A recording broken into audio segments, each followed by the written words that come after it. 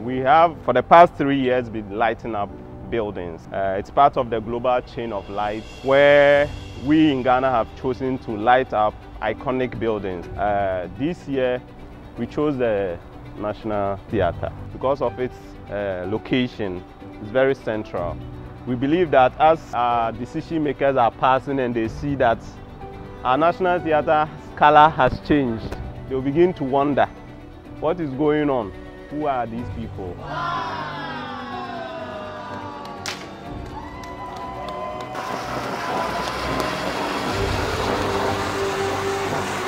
This evening, we gather here to mark Rare Disease Day.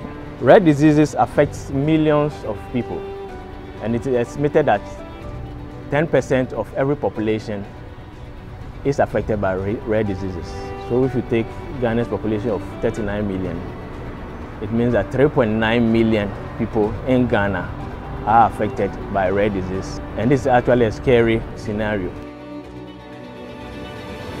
Jay's condition is not just rare, his is in the super rare category. At the moment, he is the only child in Africa that I know of with this particular condition, the Santos-Shinawi syndrome. Thanks be to Rare Disease Initiative, we got to know exactly what was wrong or is wrong with Jay.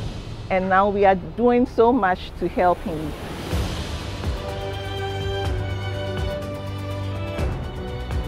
Once again, I must commend Rare Disease Ghana Initiative for the good work they are doing.